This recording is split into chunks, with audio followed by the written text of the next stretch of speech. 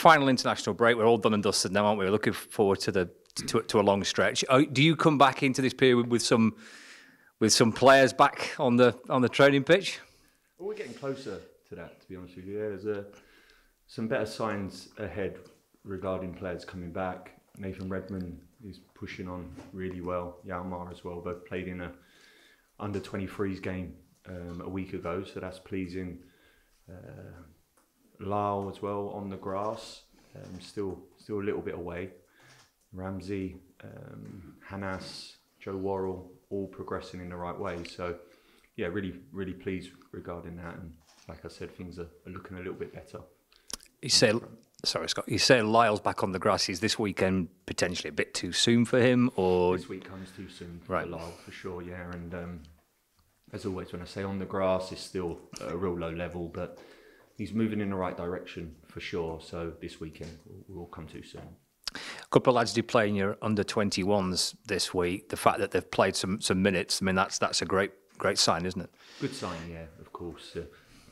Training to game time is obviously very, very different in a controlled environment sometimes, and when you obviously can get some game time, 21s and the two boys what played in them games was very good. They come out of them that game as well, so that's pleasing, and yeah, moving in the right direction. Decision now to how far they are away from being involved, really. Mm-hmm. When these lads are all back fit, Scott, you're going to have some selection problems, aren't you? Yeah. The hardest part of the job, of course, for any manager, obviously, is a big squad. Of course, it was an even bigger one in the summer, and the dynamics that I'll have to manage. It's certainly a headache that I would like, and it's one I want. So a lot of players here at this present moment in time have been on the treatment table for some time. Good players, quality players. So yeah, I'm looking forward to all of them being fit, and the demands on me in terms of managing that situation, of course, are there. That's very clear, but it's like I said, it's certainly a problem, or I don't see it as a problem. It's maybe a little bit of a headache, but that's fine.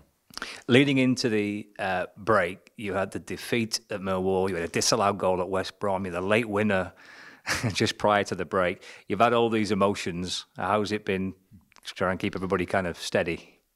Yeah, I think that's probably fair to say.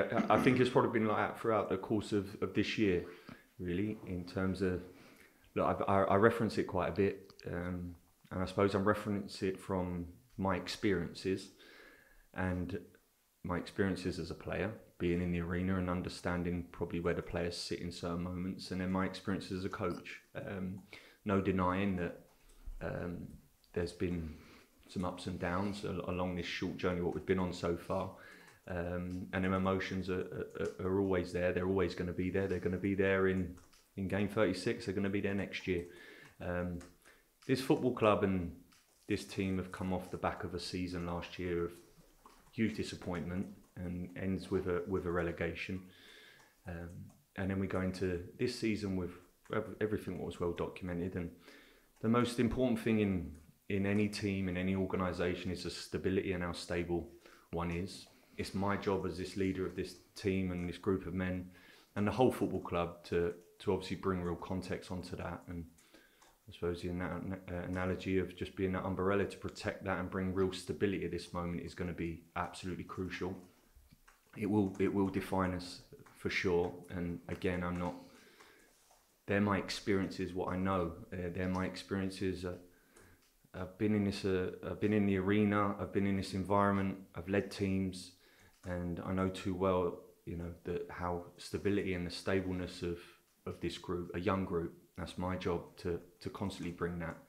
I always reference that, of course, never hiding from the real truth and where we need to improve, but bringing a real calmness in these moments. Turmoil, which has happened in anyone's life, and anyone will experience this turmoil, what they certainly need to have in their moments is some stability, and people what are calm in their moments, someone who's maybe experienced in their moments who can bring that. And that's exactly where we need to be, and that's exactly where we are. So, this is an unbelievable group of men at this present moment in time who every week they come, every day they come into work, and they want to keep improving, understand, face up to where we need to improve, also take big credit in where we've done incredible. So yeah, the emotional roller coaster of what professional sport brings in our context, what the Championship brings, is we can't get on that roller coaster, and that's the roller coaster we can never get on, and that's my job to make sure we don't get on that. You get on the emotional roller coaster. There's a long battle ahead. We need to stay very stable as an organisation, as a group, and keep moving in the right direction. The club had 6 or 7 years in the Premier League, and then relegated, then promoted, then relegated again. So do you feel as though with that little up and down that they've had, that as a football club, it's actually quite an important time? It could go one way or the other on the back of promotions and relegations. For sure, yeah. Well, without a shadow of a doubt. Without a shadow of a doubt. What you're talking about there is turmoil. You're talking about highs, lows. And of course that happens. And that's no reflection of last year. I've sat in that position coming out of the Championship and been relegated the following year. But at this present moment in time, stability is key. In everything we do, stability is key. A calmness around the place. An understanding of where we want to get to. An understanding of what we need to get to there. And take the jabs, take the bumps. And our emotional sense on that will be critical for us this year.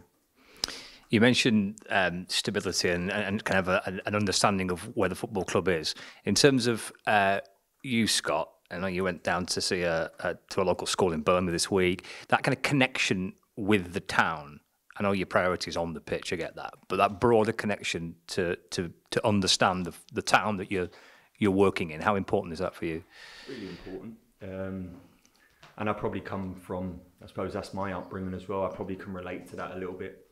I was a young man off a council estate, never ever dreamed in my wildest dreams I would sit in the position I sat in for 20 years to play professional sport.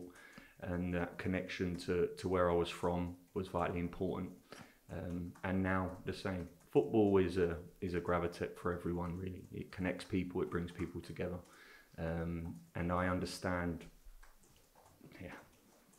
with every single bit of it, what it means to every fan base. I understand what it means to every single Burnley fan and the local people. They're the bedrock of any football club. Our fans are the bedrock of this club. They're the mainstayers. Managers come and go, players come and go. What always stays and what's always consistent is a fan base. I often say it to the players that at 3 o'clock, at 3 p.m. or at 7:45, whatever time that game is, we walk out and cross that line with one sole purpose, and that's to try and please our fans in the way we play, try and get 3 points, and try and connect with them, really. And we will maintain, and I'll make sure that is the driver constantly in terms of that, and what our fans relate to.